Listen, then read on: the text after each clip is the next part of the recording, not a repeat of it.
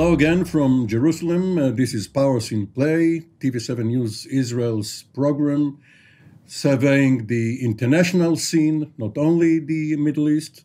And our topic today is personality and power.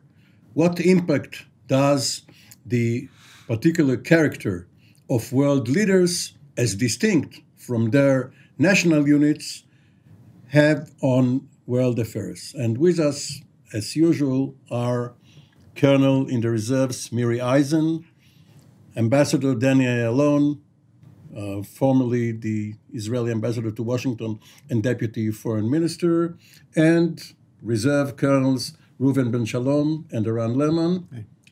Welcome aboard. Miri, right now, the entire world, of course, is focused on what is happening between Russia and the Ukraine.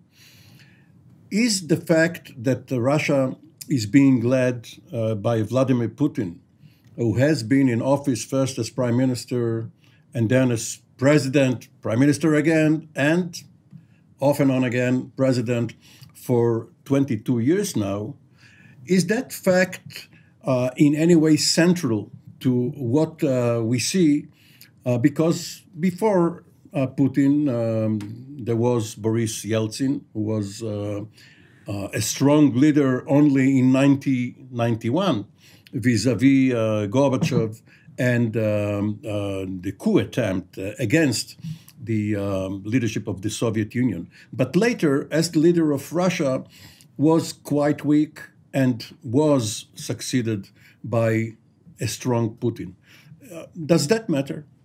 It matters. All right, let's think about it, okay, gentlemen who are with me right now. What's the picture in your mind visually of Vladimir Putin? You see him now without his shirt? You see him now with a tiger? That's what we think of when we think Vladimir Putin. Images matter in this case, in that sense of his sending out those kind of vibes. I'm not sure about anybody else in the room, but I have been in a room with Vladimir Putin.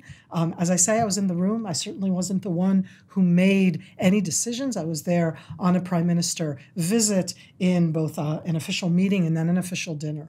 He's the only person I've ever been in a room with, Amir, that literally scared me, and I wasn't seated nearby.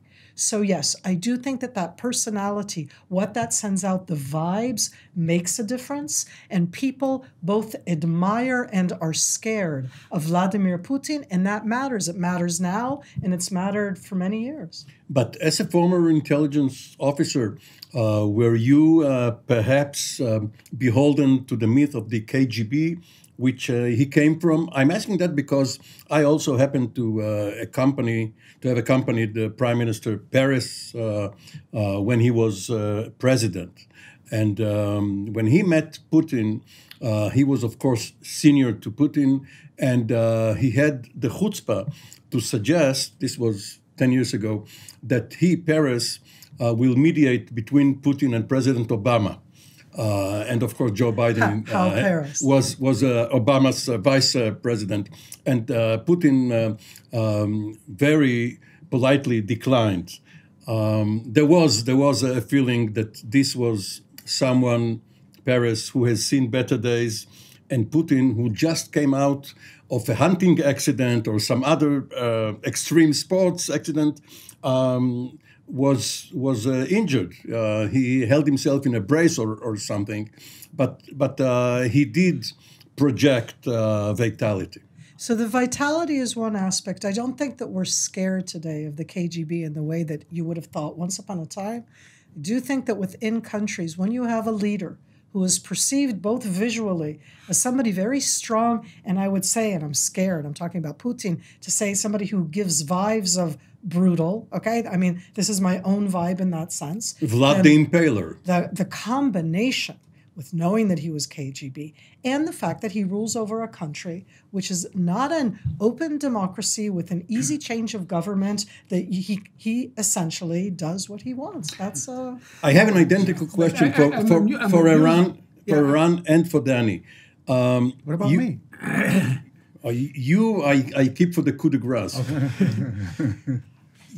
Iran, was in the intelligence branch and later the National Security Council. And you, Danny, were in the Foreign Ministry, the Prime Minister's office, and the Washington Embassy. Have you been writing leadership profiles, both as a military officer and as a diplomat? And when you later had the chance to meet those subjects, was your impression different? First of all, I have to say it is a very different experience from, but I was reminded, since we are talking about Russia, I will not mention the politician, but at one point we did commission our psychologist to have a look at the profile of, not Putin, certainly. An Israeli politician. A Russian politician of the time, one of the challengers. He came back delighted. He said, finally, a clinical case. Because but you have to bear in mind, for a generation of Israeli intelligence officers, the countries in the region were synonymous with their leaders. Syria was Assad. Egypt was Mubarak. Libya was Gaddafi for 42 years. Jordan was King Hussein. We are now beginning to learn that things can actually sometimes change after 30 or 40 years. And Israel was Bibi. And I'm sure that people who do profiles here on Israel are learning something. But can you do it by remote control? You can learn quite a lot, but I'm not going to go into detail. But you speak to people who know these individuals well. You read biographies, autobiographies sometimes, or shadow-written autobiographies. You go into. I remember that when we had to figure out if the United States would go to war for Kuwait, aspects of George Bush, father, Bush 41, aspects of his personal biography as a very brave fighter pilot in the Pacific, mattered in understanding why he is cautious about war and why he would ultimately go to war, because he bears in mind the lessons. By the way, the lessons which are now in the air. Munich, people are talking about Munich. So, Danny, you were handed over the Bush family as the ambassador to Washington, or earlier when you were Sharon's political and diplomatic advisor. But you had the chance to speak with people in the administration, in Congress, in the media, Jewish leaders. What was your impression? When was it different from an officer, a staff officer in Jerusalem, and when you were in Washington?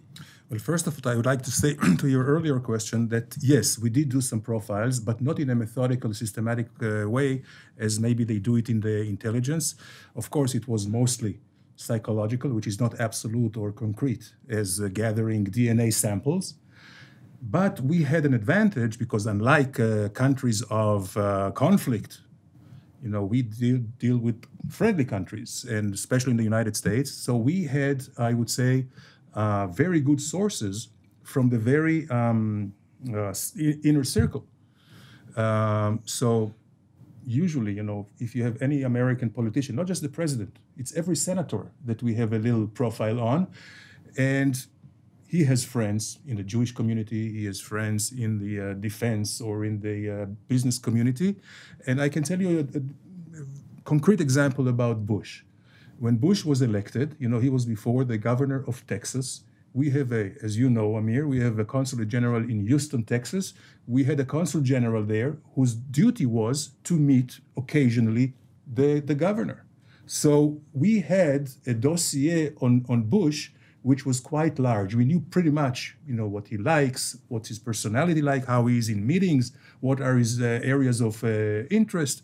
So, and this Consul General, Zion Evroni? Exactly. He also had some part in sending Governor Bush to Israel when he met with Sharon. Absolutely. By the way, with Britain, you mentioned Zion Evron, Gidon Meir, may his rest in peace. He actually groomed and befriended Tony Blair when he was still a junior parliamentarian. But if I may say... I think in 1960 there was an Israeli diplomat in London who groomed Prince Charles and is still waiting. Well, if we go back, you probably, I'm sure, you remember Epi Evron, who was the DCM, the Deputy Chief of Mission, during Avraham Arman, when Avraham Arman, in 65, was the ambassador in Washington. Epi Henry Johnson. Epi, right, why? Let's come back to the present, guys. He knew Johnson when Johnson was in the Senate. So, but Avraham Harman, he was large enough as ambassador to let his DCM deal with the president because he knew they had a special chemistry. Reuven Ben Shalom, you are our old China hand. And we have seen Xi Jinping meet with Putin, and apparently love was in the air. Or at least interests. Does it matter that after a series of mediocre Chinese leaders after Deng Xiaoping, that China has, for the last decade, such a leader? I think it matters a lot. We tend to think that countries have interests and they're so intertwined that anyway, they have their course, and someone comes along, sits on the chair of prime minister or leader, but how much can he change, right? The interests, the resources, the history, the sensitivities, but yet we see that leaders with one meeting, right, if they click or not, everything can change. And I think the Russia-China example is perfect because many people in the world believe that they are naturally combined, right? Communists, they're the same. They're probably have mutual interests, yet we see in the history sometimes they had rifts for years. And then a leader comes along and he identifies something and he's able to communicate with the other leader, and then things change. Now I think we see it on the rise. And of course it has a lot to do with interest, but also has to do with the personalities. Relating to the whole discussion that we have here, a friend of mine, Yoav Rosenberg, he's a former colonel from the Israeli intelligence. He just wrote yesterday that he sees people analyzing the personalities of Putin and this and that. And he said, guys, I've been working at this for 25 years. I have no idea. So, we can take this maybe to the scientific level and have dossiers, as you say, but what are they going to do tomorrow? We don't know. And also, when we look back in history, we see many times that, in hindsight, of course, that one tiny decision, a decision to go up to this line or to that line, in negotiation to press one more point or not, that changes the course of history. So this is certainly relevant to our discussion. Miri, may we use you for a moment as our expert on womanhood? On womanhood, at least there's one around the table. Yeah. Now, we had Indira Gandhi, we had Golda Meir, and by the way, in 1974, Henry Kissinger said it was my luck to have to deal with these two leaders in wartime, India versus Pakistan, and the Yom Kippur War. And we just lost Angela Merkel. Well, she's still with us, just not as a counselor. No, only for our discussion. Is there a difference between leaders of either gender? There's differences between leaders, and that has to do with both personalities, and gender is part of that. I walk into a room, and I wore today black, and now I kind of regret it, because usually as a woman, I can walk into a room and wear a different color, and that's okay. It's something that I would notice with Angela Merkel, with Margaret Thatcher, with different women leaders who brought color into the room. Not Golda Meir, though. Well, she gave us our Golda shoes gray, that we gray detested. is also a color. Gray is like it's the new fashion. I think that women bring into the room in that sense an additional aspect, half of the population of the world looking at it. Yes, we are the ones who, with motherhood, pregnancy, our different life cycles definitely impact, and it brings something additional. This isn't about good, bad, right, or wrong. It's about that additional aspect, and when it's missing, it's missing. I'll also add that mansplaining, I say at my table with my 4 men here that I love, that at the end, that's still a very strong component, and women are still at a disadvantage. And when they are in the room, they bring that additional aspect to the table. And I wish I would see more women leaders. Europe is going in a different direction in that sense. There's Danny, many more. there are, of course, differences in age and background. Now, Tony Blair, whom you mentioned, was Bill Clinton's age, as was Al Gore, Clinton's running mate. But Bush Jr., George W. Bush, was, of course, almost a son to Ariel Sharon. So how do you explain the chemistry between various generations? Well, here age and mostly experience does matter. More than the age is the experience.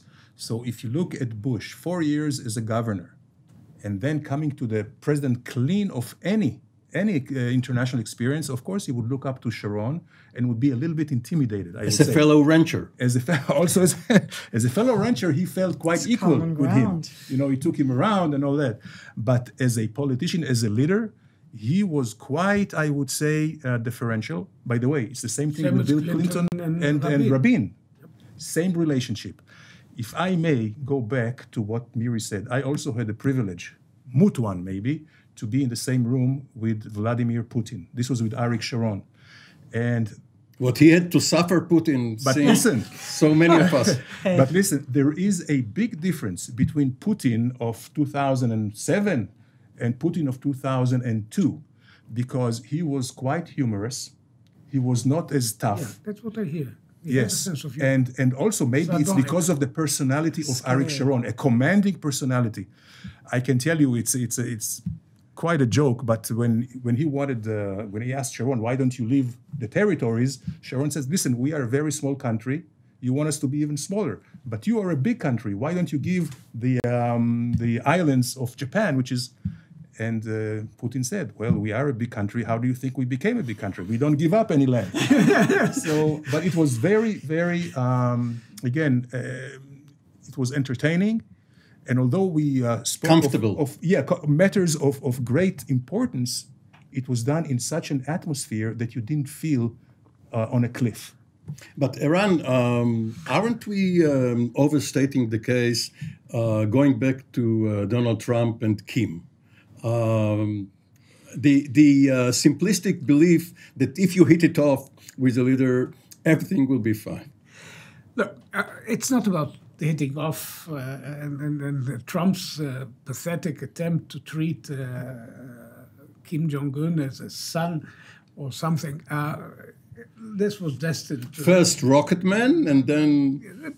Well, I don't think you can hardly draw any general conclusions from Trump's conduct. This is what they call in good Latin sui generis, unique.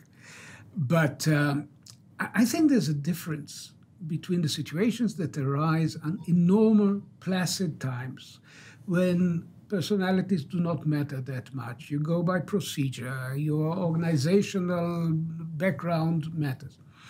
And the moments of crisis. And it is in moments of crisis, in very dramatic circumstances, that you have leaders rising to center stage. I think nobody in this room will remember who was the Chancellor of Germany in 1914. Von Bettmann? Bettmann von Holweg, I think, okay. but who cares? Exactly. Who cares? What was the role of Asquith in the coming of the Great War? Something that had to do with his wife, some scandal. They thought they were living in normal times. They didn't realize that they were all bringing their nations over the cliff. In World War II was a war of leaders. Or the lack thereof. Hitler, Stalin, Mussolini, and Churchill. Some of the leaders brought about the war. It was not only the war which brought the best in Churchill or Roosevelt.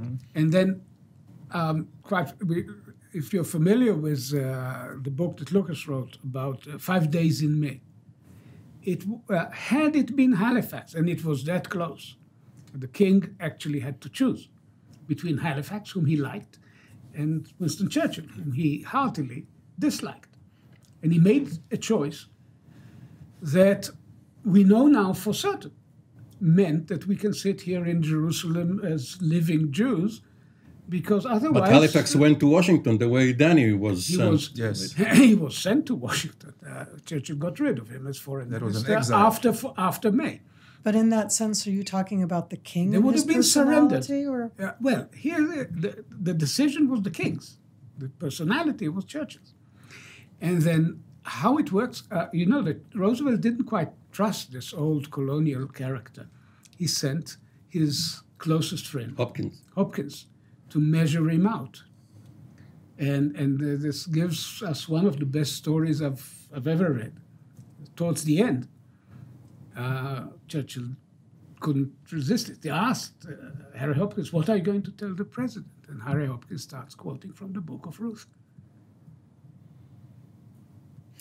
Now, I shall go where you shall go, I shall go. And that was the building of the alliance that won the war. Without it. Now, Reuven, many of Israel's leaders came from the military.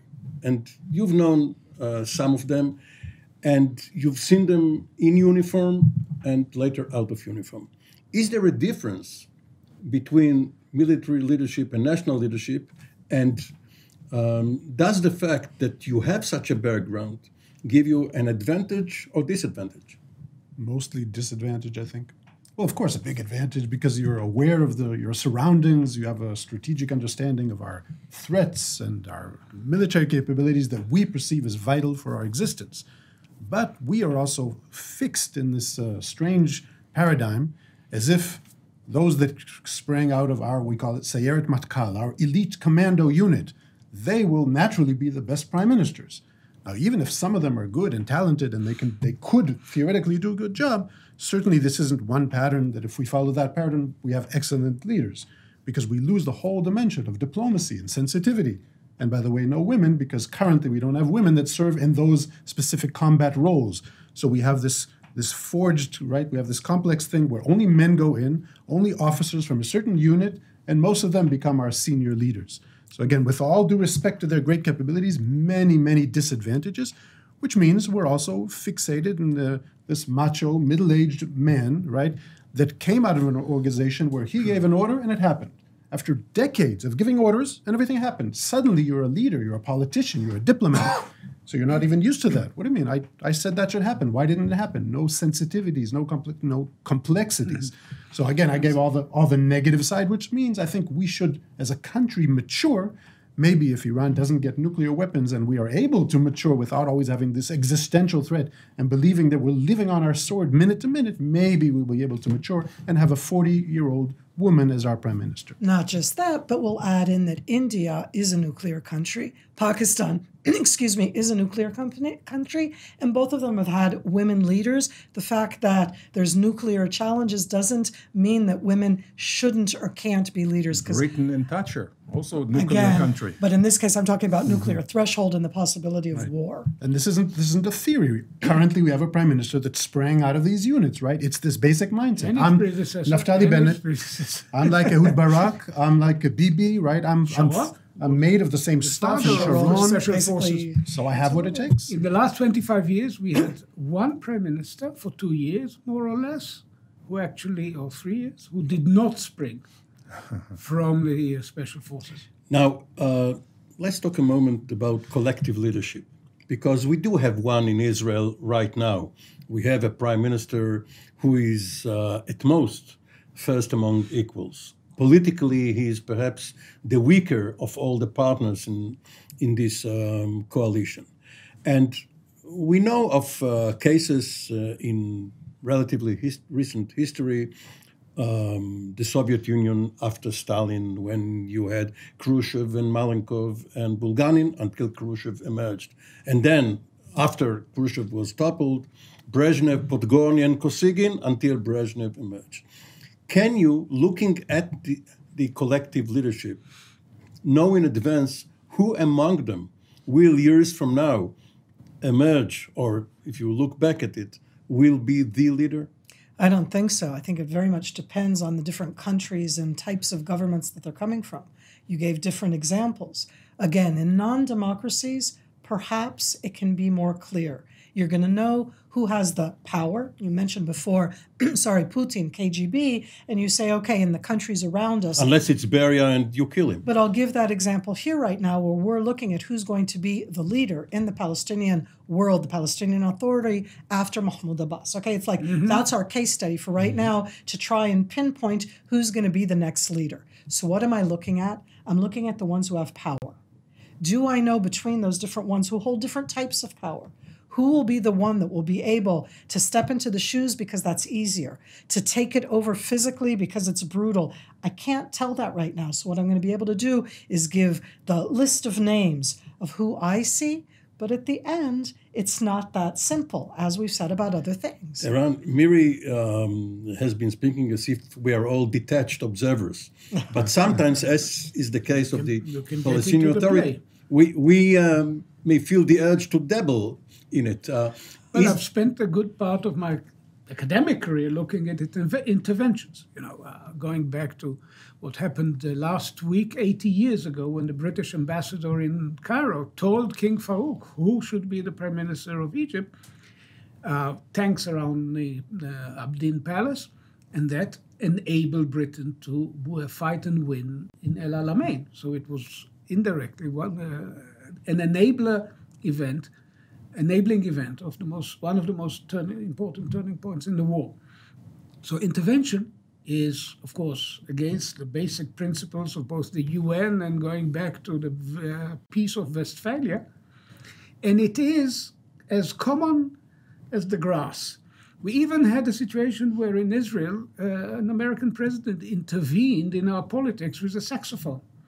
He came to play music in a school in order to support the candidacy of Shimon Peres in '96. And succeeded. And failed. So it is counterproductive at times. Tanks would have been more... That has to do also with leadership and what people are saying. His tune was not on key. And of course, Putin's purpose may be to have someone else as president of Ukraine, which is what happened after the 5-day war in 2008 in Georgia. And in fact, the 2014 crisis with the Crimea started after Yanukovych, who was pro-Russian, was no longer in office. So the question is, should a country such as Israel intervene in the Palestinian Authority? The Americans tried and failed several times.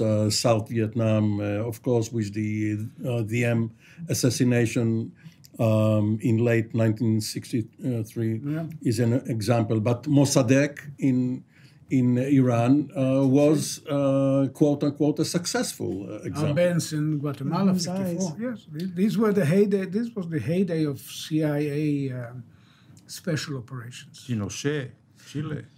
Keep going, Central America. Batista.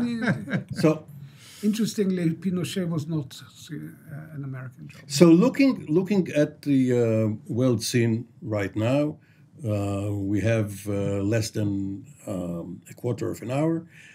Who will emerge as the leader of the second quarter of the 21st century? We are 3 years ahead of that.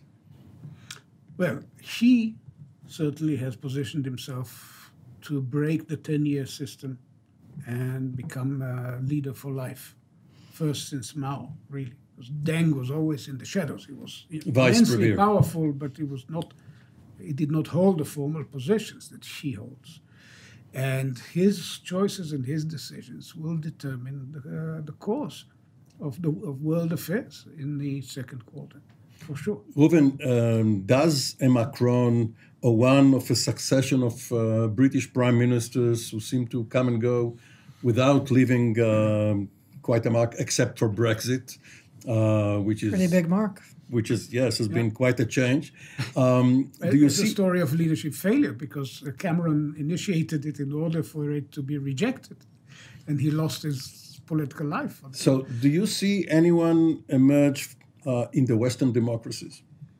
Well, unfortunately, no.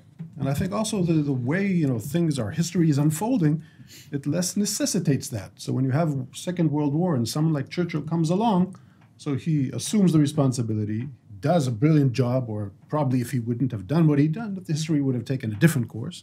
Right now, as we see it, especially with Brexit in the UK, the influence of Europe is declining. Russia is now very dominant. But remember that if we are faced with challenges like the Second World War, and who knows what's going to unfold in Europe. People will rise to the occasion. Maybe someone will rise to the occasion. Maybe new alliances will be forged. Maybe NATO will change its form. Remember, in recent years, NATO sort of felt like they don't have the rivalry of the past and sort of looking for new missions around the world. And now these tasks are really re-emerging. That's a point which I would like to deflect to Danny. Early in your career, you were posted to the Israeli UN mission. And the United Nations organization used to be important, and the secretaries general had stature.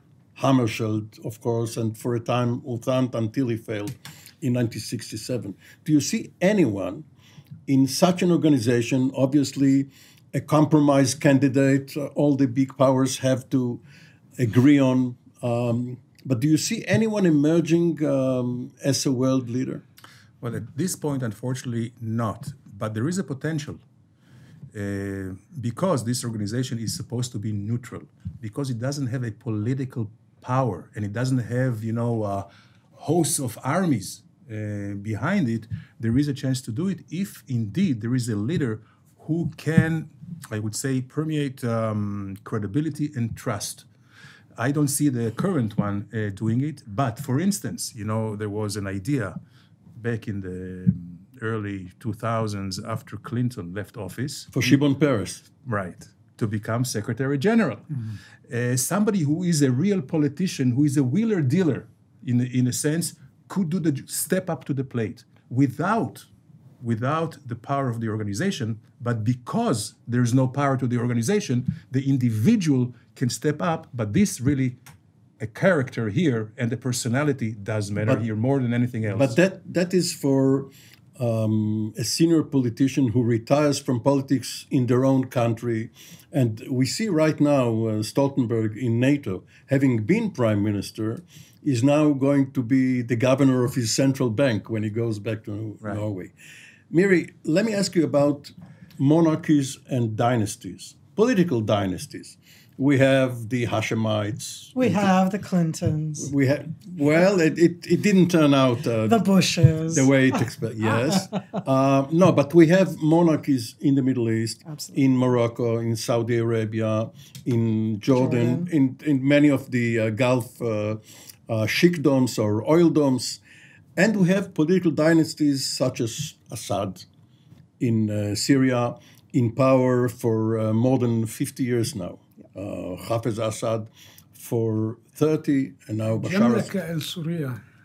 So, is this a good model for stability, especially in countries which have known coups and insurrections and rebellions?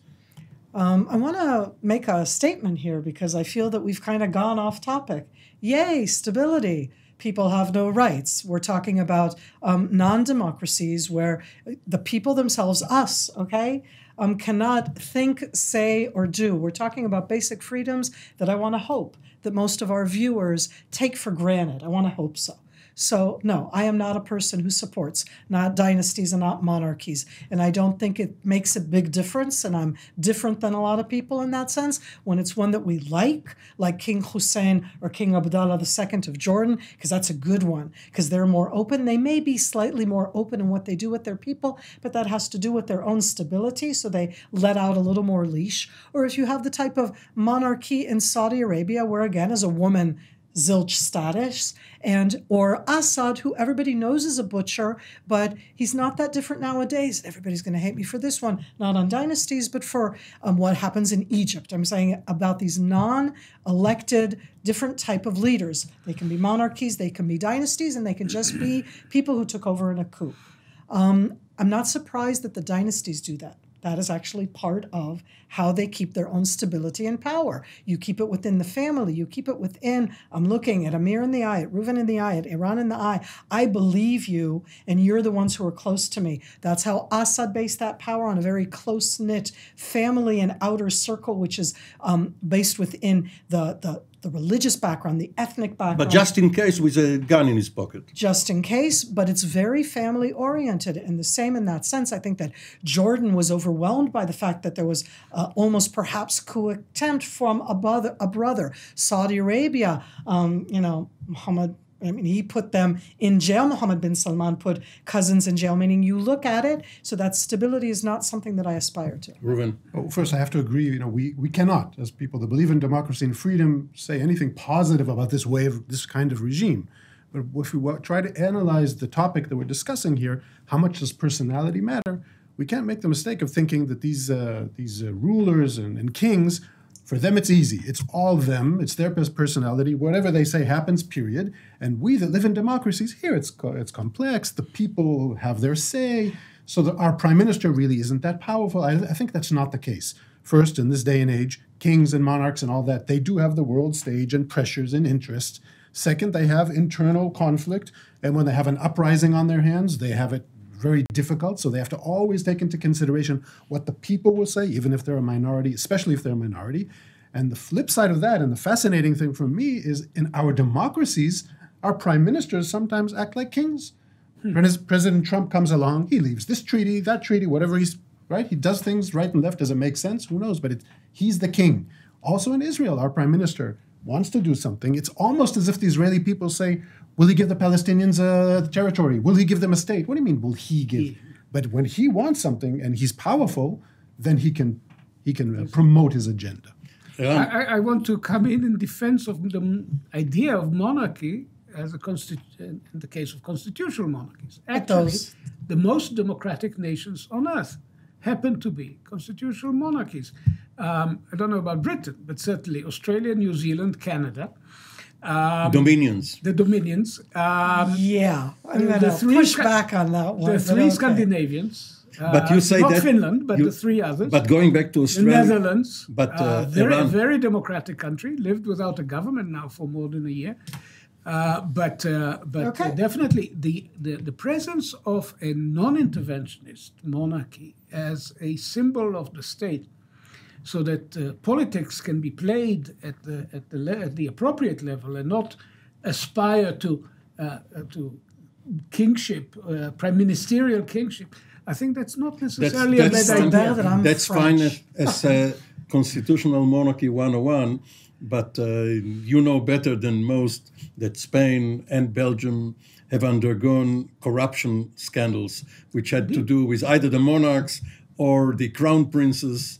True enough, but Spain actually democratized when the monarchy was restored. But again, for a while. I'm going to be with the Revolution in France. And isn't one of the problems that we, Israelis, but others too, want a leader for our neighbors who will be strong enough to put his imprimatur and discipline his population, and hopefully be pro-Israel. But weak enough so that we can control him. Arafat, of course, is a case in point. And if you take a Saddam Hussein or a Gaddafi, they were dictators who held their countries together.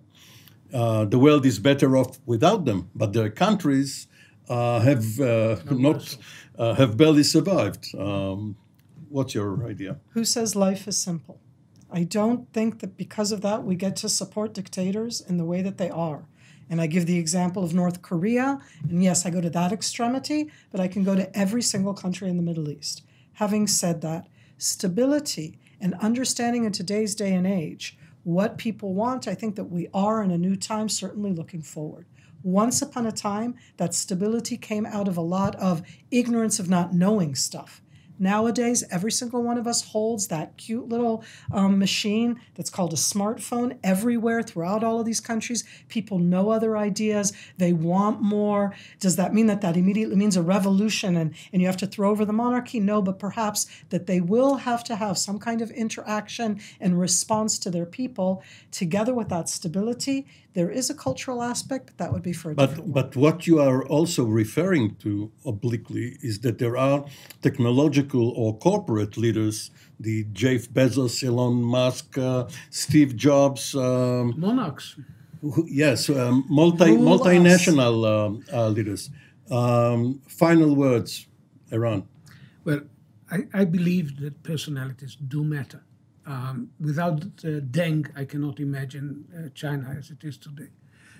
Trump did huge damage to American standing and credibility through personal acts, not policy decisions, but personal traits in the sense that the leader of the world cannot be relied on, the free world cannot be relied upon. Churchill, of course, is another example. In normal times, it's less necessary, but we are not in normal times. Reuven? Well, it's clear that we only scratched the surface here, and I think our final conclusion is that it's very hard to predict, impossible to shape, and there's a lot more to learn about this. Miri? I'm looking at culture, and I'm wondering what our culture of human beings is going to bring as our next leaders. 5 seconds. Olaf Scholz, the newly inaugurated Chancellor of Germany, has the chance to be the leader, the Western leader, for the next 25 years. Why? Because of structure. The question is his personality. Daniel Yalon, Miri Eisen, Reuven Ben Shalom, Eran Lerman. Thank you all, and we will be back for another edition of Powers in Play. Welcome back next month.